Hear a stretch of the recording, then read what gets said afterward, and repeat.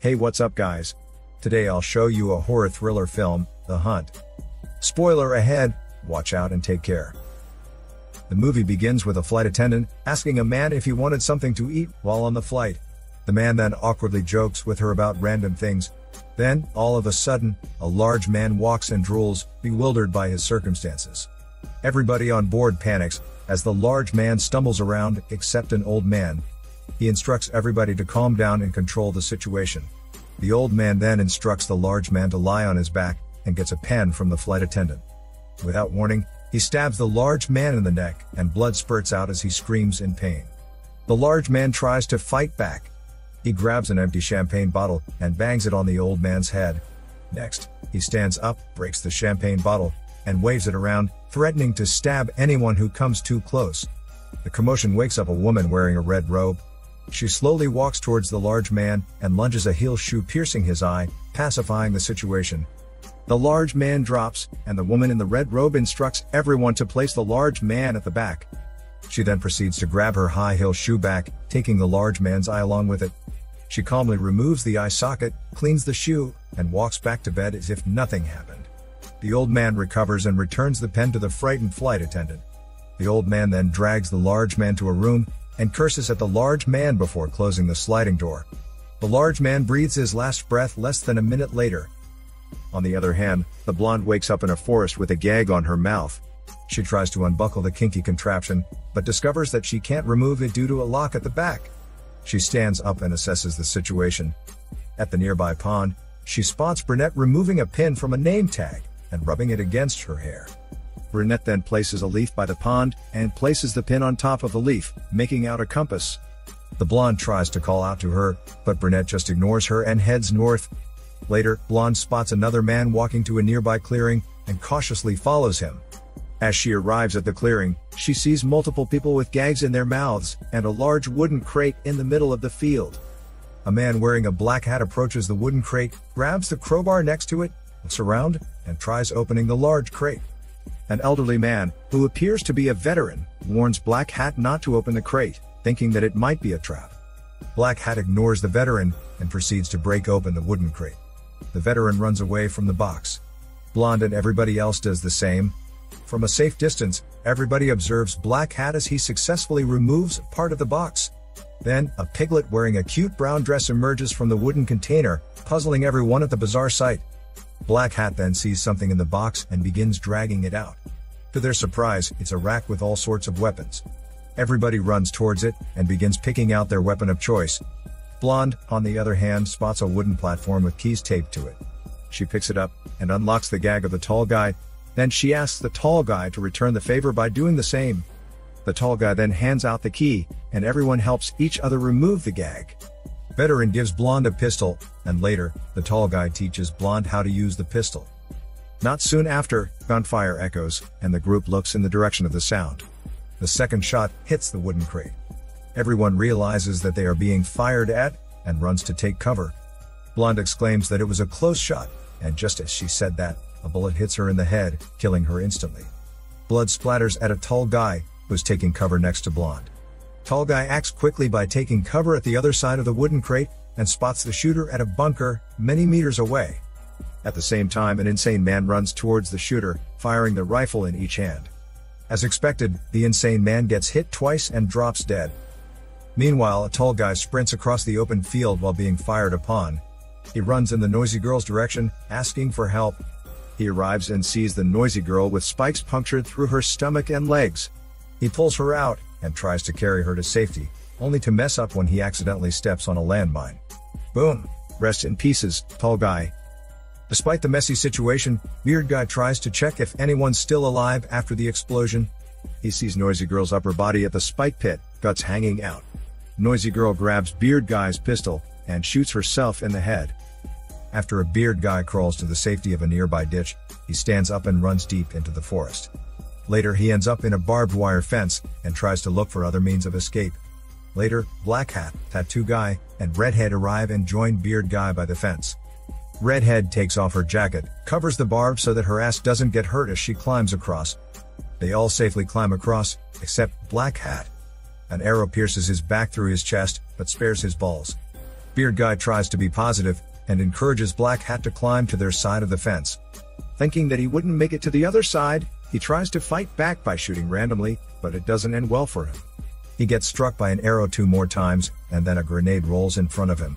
It doesn't explode because the one who threw the grenade forgets to remove the pin. Another grenade is thrown, and this time it explodes. A bit of an overkill for a man on the verge of death. The trio who made it to the other side of the fence come across a gas station. Running the store, an elderly couple which they hold at gunpoint. The elderly man offers the Beard Guy some money and asks the trio to leave them alone. The Beard Guy explains that they don't need the money and asks which state they're in. The elderly woman informs them that they are in the state of Arkansas and hands the Beard Guy a phone as he asks for it. The Beard Guy dials 911 and explains the situation to a clueless dispatcher. Meanwhile, the redhead eats a snack from the stall. It turns out that the snack, as well as the rest of the food in the store, is laced with poison. Redhead and the others discover it the hard way. The redhead struggles, and foams of saliva exit her mouth. Beard Guy then looks at the elderly couple and sees them in a gas mask. The elderly woman then throws out a poison grenade, while the elderly man grabs a sawed-off shotgun from under the desk and blasts the Beard Guy, killing him instantly and burning his beard to ashes. The elderly man then approaches the tattoo artist and strikes him in the untattooed face with his shotgun. The elderly woman turns on the vent, and it sucks the poisonous gas out of the store. After the carnage, they clean up the store and wait for their next victim. A while later, Brunette enters the gas station store and buys a pack of cigarettes. She then gets the smelly cash hidden in her private part and gives it to the elderly woman. After handing out the change to Brunette, the elderly woman informs Brunette that she's in the glorious state of Arkansas. As Brunette checks out the change, she grabs the elderly woman's head and bangs it on the desk. She then hastily jumps over the counter, grabs the shotgun hidden below the desk, and shoots the elderly man at point blank. She turns back, points the gun at the elderly woman, and explains that a pack of cigarettes in Arkansas only costs $6 before killing her. Later, she takes cover behind a bush and spots a drone flying overhead. Next, the drone is gunned down by Hobo, and he proceeds to the nearby truck. Brunette warns Hobo that the truck is rigged and informs him that she's friendly. Not soon after, they go over the train tracks and follow where it leads to. Hobo tells Brunette that he once read an article about a bunch of elite liberal folks who kidnap normal people and hunt them for sports called the Manorgate. He believes that it's what happens to them right now. Moments later, they hear a train coming and run in the same direction that the train is headed to. Brunette boards an open train cart and assists Hobo in boarding. Hobo thanks Brunette for the assistance. Not a dull moment passes by, they soon discover a bunch of illegal Arab immigrants in the same cart. Hobo suspects them of being actors, believing they are a part of the messed up plot in which they are involved. The train stops, and the immigrants along with Hobo and Brunette hide immediately. Soldiers with dogs then inspect the cart and order everyone in the cart to get out. Brunette instructs Hobo to ditch the gun and surrender, or they're dead meat. The soldiers frisk the immigrant, but ignore the other two. Hobo approaches the commanding officer and tells him that he's an American and that the immigrants are actors who are part of Manorgate. As the soldiers walk away, the immigrant Arab then speaks perfect English in an American accent, telling Hobo that he thinks the soldiers didn't believe him. So Hobo calls out to the soldiers, shouting that none of this is real and everybody is just part of Manorgate. The soldiers look back and think of him as crazy and move on. The Arab then explains to Hobo that he was pretending to be an immigrant as a cover, and that the immigrants and soldiers were all real. The Hobo angrily glares at the Arab, tackles him, grabs a grenade from the Arab's bag, and inserts the live grenade into the Arab's pants. Hobo then goes in the train cart and goes to the other side of the train to escape. Meanwhile, everybody takes cover as the Arab struggles to remove the grenade from his pants, and a few seconds later, the Arab blows himself to smithereens. Blonde ends up in a refugee camp in Croatia, where she reunites with a fellow hunted American, the veteran. Later, a man who appears to be a representative of the United States Embassy bails them out of the refugee camp. Later, they are driving on the way to the supposed embassy. After explaining everything, Black Suit recaps the situation and informs them that they will get the military involved and put a stop to the insane bloodbath. Later, Brunette literally kicks out the man in a black suit out of the moving car. She then moves over to the driver's seat, puts the car in reverse, and drives over Black Suit, crushing his head. The veteran screams in the background. She gets out of the car, grabs Black Suit's gun and opens the trunk. Meanwhile, the veteran sorrowfully screams at Brunette for her action, but understands right away after seeing Hobo's dead body at the trunk. After taking into account everything, they figure that they are the only ones left. During the night, one of the elitist liberals goes out of the bunker and goes into the woods to take a piss.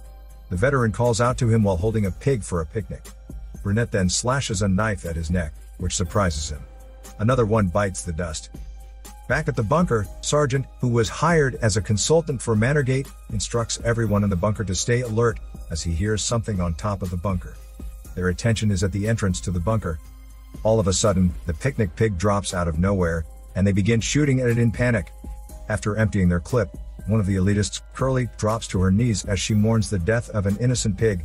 While Curly mourns for the pig, Macho Man, another elitist, scolds his ally, Eyeglasses, for almost hitting him. As he said that, a part of his head chunked out as Brunette shot him from the back. A shootout then ensues. Eyeglasses try to escape from the shooting window of the bunker and get hit at the back, while the old man empties his clip and drops his gun.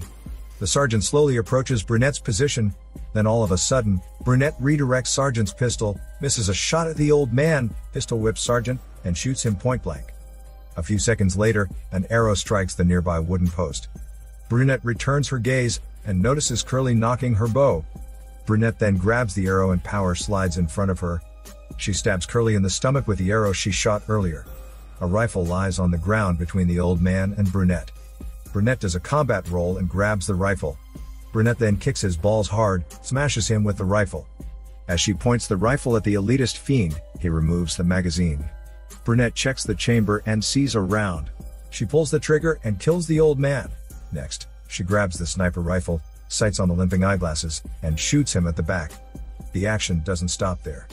The sergeant then tackles her, but she manages to beat him to death with a steel pipe. After all the action, the veteran arrives. In a plot twist, the mastermind behind all this radios in for the veteran. Brunette shoots the veteran after concluding that he is not one of them.